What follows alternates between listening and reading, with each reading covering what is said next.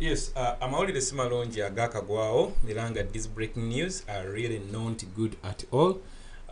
Ekiriwo ku ssaawa eno kyekyokubeera nti Honorable wa Kampala Central, Mani MP for Kampala Central, Shamim Malende, era nga ono lawyer wa Honorable Ssegirrinya wamu ne Honorable Allan Ssewanyana. Kwegaba yakiikiridde Honorable Ssegirrinya wamu ne Honorable Allan Ssewanyana, of course wamu ne Elias Lukwago. Naye olwaleero mujjukire nti Honorable Allan Ssewanyana ne Ssegirrinya bayina okugamba bali mu kukomezebwawo mu High Court e Masaka okulaba nti bail application yaabwe ewulirwa mu High Court e Masaka.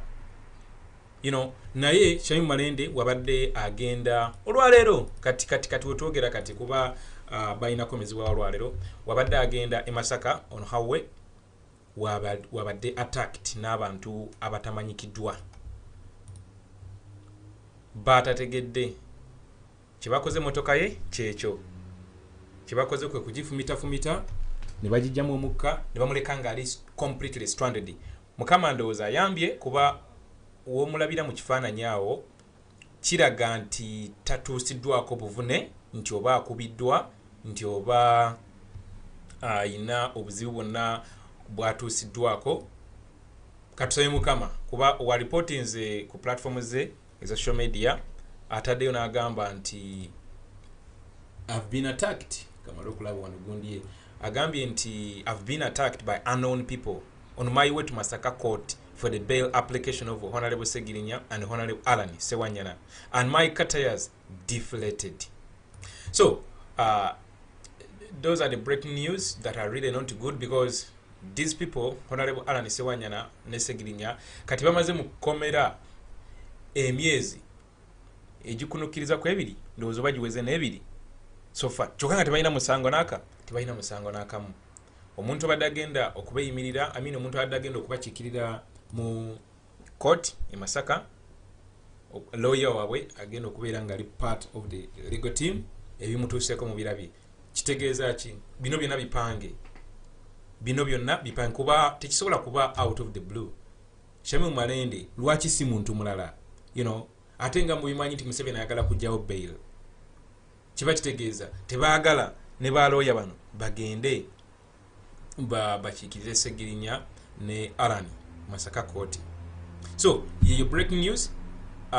Mukyalo ono wa Kampala Central, Shamim Malende, mwena mumanyi bulungi azze akikuba from day one nga ajjayo abaana baffe nga ayimirira nabo, ate nga services zakola ziri pro bono. You understand? Services zonna zasinze okukola ku comrades baffe. Sigamba nti nno abadde ku payroll nedda, naye abadde ayimirira wamu naffe, abadde ayimirira wamu na buli muntu. Kasita bibanga byekuusiza nti ono bamusibye, ono bamuwambye, ono bamukoze batya. So even up to now yali musango gwa Allan Ssewanyana ne Honorable Ssegirrinya. Naye nkugambye nti wetwogera kati abadde attacked n'abantu abatamanyikiddwa. Emotoka ye ne bagikola ebyo ne bamuleka nga ali completely stranded.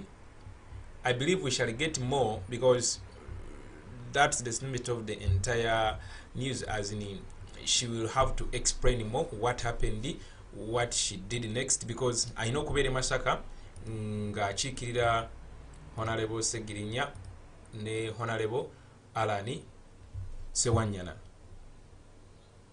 So kituufu twajjirwa abatemu kuba tosobola kungamba nti kino tekyekuusiza ku kiki kiriwo. There is no way you can, there is no explanation you can give. There is no explanation you can give nti tekyekuusiza ku bail application eya Ssegirrinya ne Allan Ssewanyana. Of course the dots connect, and they connect very very quickly. Bamukoze kino first of all alwawo okubeera nti atuuka mu court e Masaka, basobole okubeera nti bagamba nti baloya tebaliiwo, kati omusango tugongeddeyo myezi 3 mu maaso. Yenkola yaabwe. So that's what happened.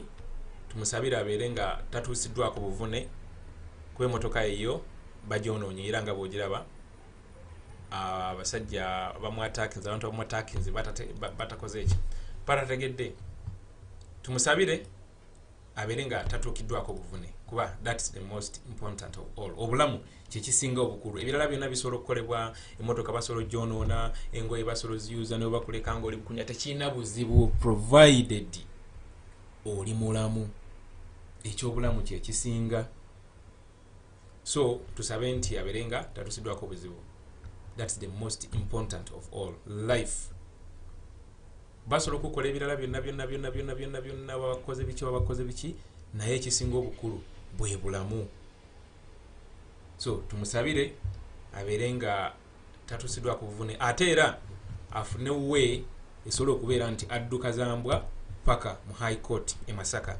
Kugambye nti otuukako ku mitimbagano oba ku platforms zaffe ezenjawulo n'ogendako ku www.jbmuwonge.com. I have already updated you what's going on today. Our comrades, that is Honorable Allan and the Honorable Ssegirrinya Allan, return to Masaka High Court for the hearing of their bail application. Remember, these honorable members of parliament have now spent close to 2 months in detention. Of course, the issue about their health, you all know.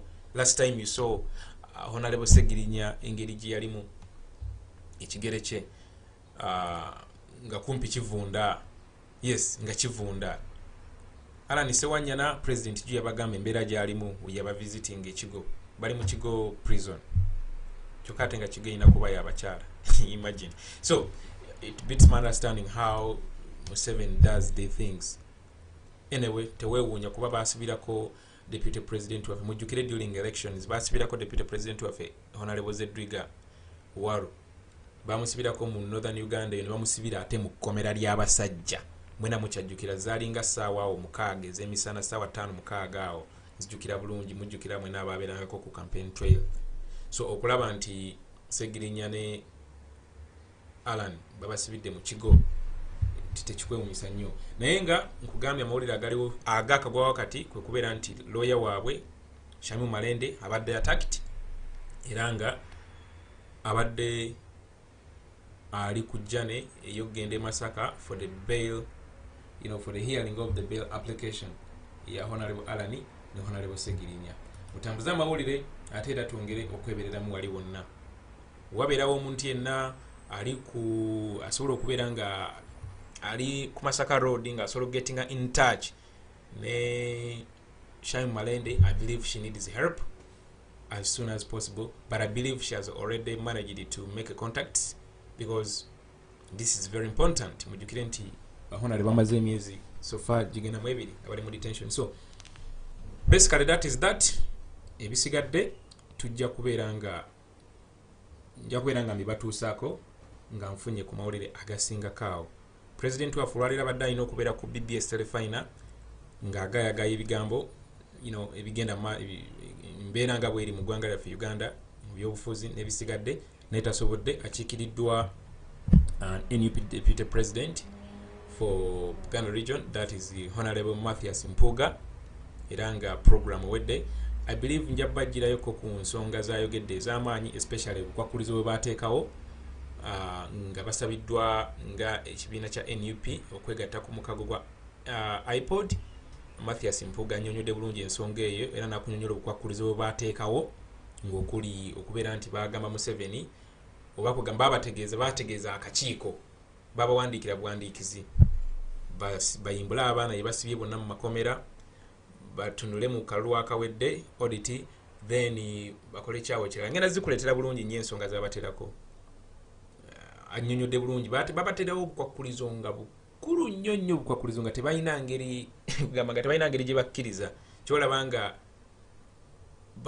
bawulira ensaalwa y'amaanyi nnyo lwaki NUP teyegase ku iPod. So Mathias Mpuga annyonnyodde bulungi ensonga eyo. Ensonga ya bino ebintu ebipya bino bye batandisewo front bino front Mathias Mpuga era ensonga eyo agikanyiza bulungi nnyo.